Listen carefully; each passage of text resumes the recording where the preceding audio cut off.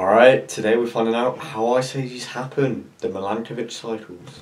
Over Earth's long history, there have been dramatic changes to our climate. The ice ages I'd say that's have true. come and gone.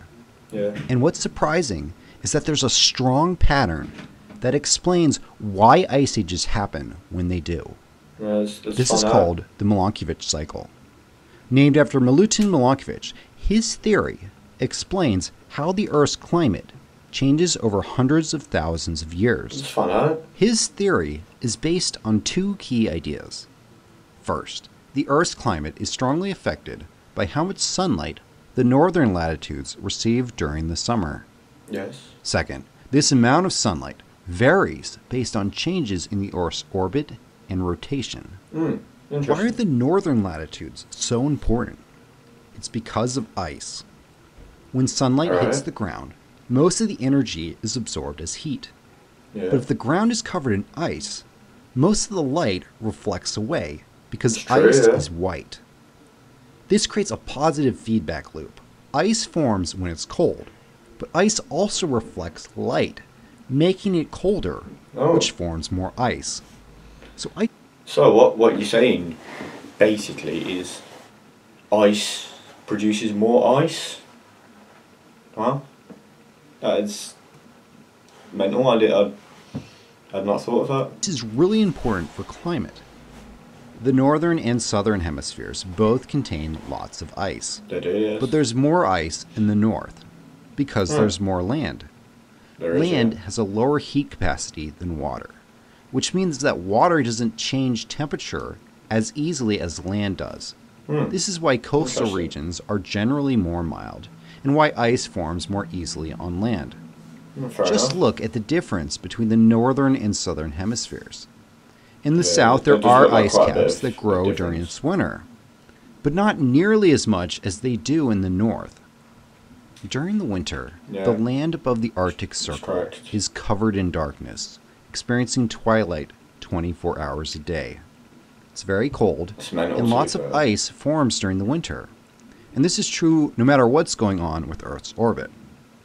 The key variable here is how much Axial ice tilts. melts during the summer. This depends yeah. on how much sunlight there is during the summer.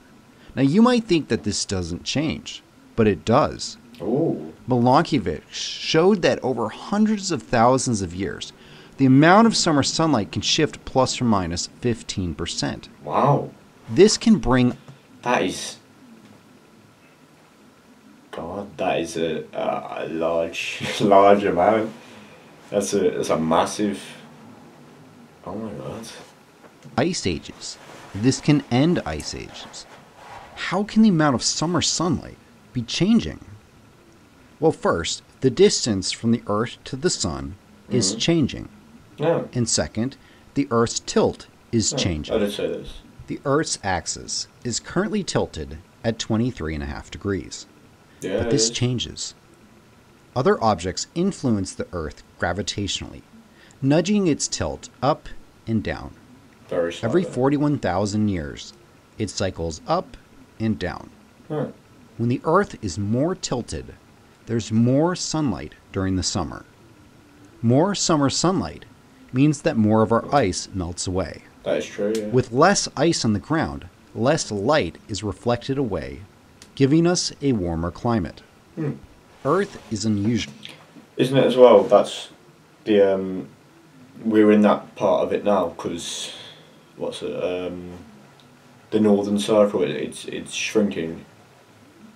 I believe so. I'm pretty sure. I'm pretty sure that's true. In that its tilt doesn't change very much. Earth has a very large moon, which stabilizes It does, its yeah. tilt. Mars has two tiny moons, and so its tilt changes much more dramatically. Ooh. The next effect is the distance from the Earth to the Sun.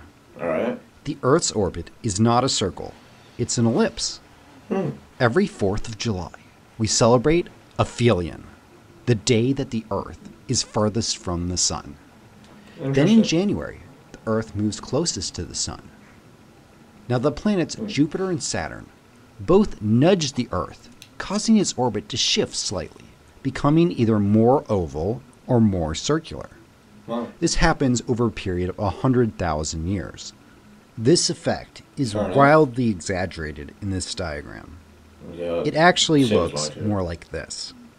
You can barely even see that the distance to the sun is changing, There's nothing but different this there. subtle change has important consequences for our climate. Yeah. Earth as a whole receives 6% more sunlight during January Ooh. than it does in July. The seasons change. That is quite the difference. Well, it doesn't seem like that much of a difference. But I've got a question, right? If the perihelion is on January 3rd, why is that not the new year? That would make the most sense for the date, I feel. Maybe we should push everything back to push everything back 2 days. Because the North Pole sometimes tilts towards the sun and sometimes tilts away. Yep. The change in the distance to the sun, this works against the change in the seasons.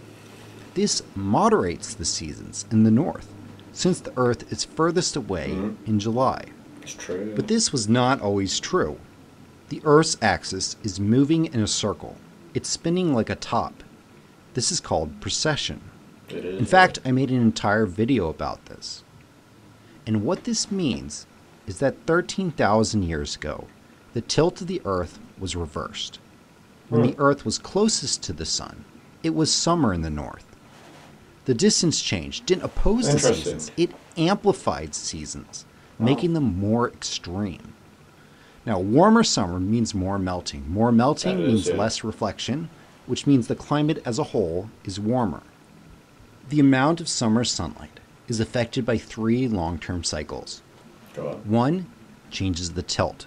Yep. 1 makes our orbit more circular or more oval. Yep. And 1 changes how the distance to the sun matches with the changing of the seasons. These 3 cycles powerfully impact our climate. Scientists have measured the history of our climate using ice cores. Now, Earth's climate is complicated. You can't just reduce it to a single input. Right. But the Milankovitch cycles have played a key role in our climate for there's hundreds of actually thousands there. of years. There we go then. Well, there is actually correlation with Milankovitch cycles and temperature. That's mental, you know. So yeah, there we go. We found out that it's an ice age when we are furthest from the sun, and there's it's a lot colder and there's less sunlight. That's what we found out.